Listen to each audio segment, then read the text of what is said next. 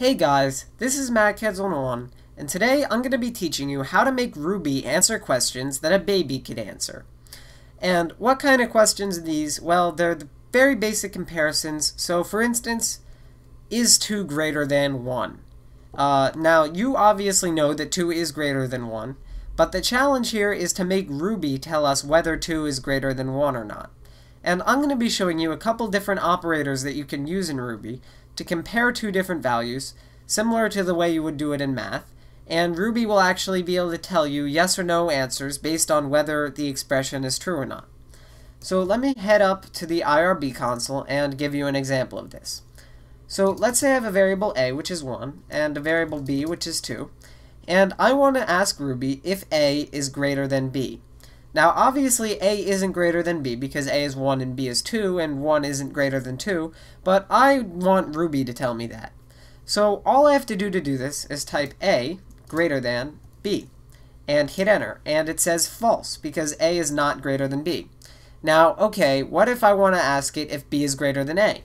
Well, I just do the same thing, I just flip b and a, just like you'd expect, and it tells me true because 2 is in fact greater than 1. Now there are a couple different questions I could ask Ruby using different operators. For instance, I can say, is a less than or equal to b? I can say a less than equal to b. Now I can also ask, is a greater than or equal to b? I can say a greater than equal to b, and it'll tell me false. Alright, now let's have a look at the 2 other operators. There's equal to and not equal to. Now, how you might express these as an operator isn't as obvious as the other ones. So, let's say I want to check if a is equal to b. I wouldn't say a equals b, because that'll assign a to b, or b to a, rather.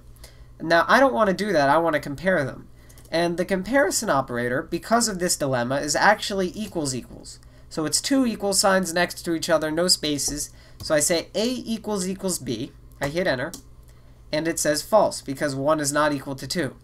Now, what if I want to ask, is a not equal to b? Now, this is the opposite of the equal to operator. It's just, it will tell me true if they're not equal, and it'll tell me false if they are equal. I can say a bang equal b, and by bang equal, I just mean exclamation point equal sign. So let's go ahead and see what this says. It says true because a is not equal to b. These don't have to be variables either. I don't have to say a less than b or a, stuff like that. I can actually just say 1 greater than 2, and it'll tell me false. And I can say 20 less than 30, and it'll tell me true. And, I can say 20 less than or equal to 20, and it'll tell me true. I can say 20 not equal to 20, and it'll tell me false. So I can do various comparisons, and I can even mix variables and numbers. So I can say a less than 20, and it'll tell me true, and I can say a less than 0, and it'll tell me false. And in fact, I can actually find the value of a just by using less than or equal to. I can say, is a equal to 3? No. Is a greater than 0? Yup. Is a less than 3? Yup. Is a equal to 2? Nope. Is a equal to 1? Yup. And, I found the value basically using comparisons. So this is a very straightforward way to get Ruby to answer a yes or no question when you're comparing 2 numbers. You can also compare strings. So for instance, I can say quote Alex quote equals quote Alex quote, and it'll tell me true. And I can say Alex equals Alex 1, and it'll tell me false. And I can also use not equal to, right, like that. So equal to and not equal to actually work for strings as well as numbers. And you'll find that this actually works. I can say, is 1.5 greater than 2? And it'll tell me it is not. And I can say, is it greater than or equal to 2? Nope. Is it less than or equal to 2? Yep. So I can compare floating points, integers, strings, anything like that. And I can get Ruby to answer in a yes or no fashion. Now, this might seem pretty redundant right now. And you're probably thinking, like, why on earth do I need Ruby to tell me any of this? I can see it with my own eyes. And the answer is, it's not that useful when you're writing some code in the Ruby console. But it becomes very useful when you send someone a script and you want the script to do some logic.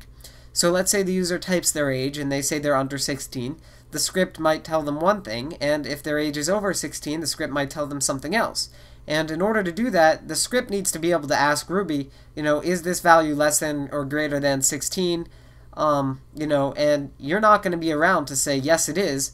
Ruby has to make that decision. So comparisons are very useful for logic, for control flow of your program. They're not so useful in the IRB console, so I was just making this video to introduce you guys to the various comparison operators.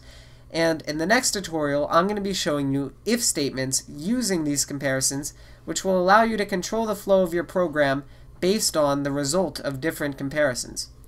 But anyway, thanks for watching, subscribe, and goodbye.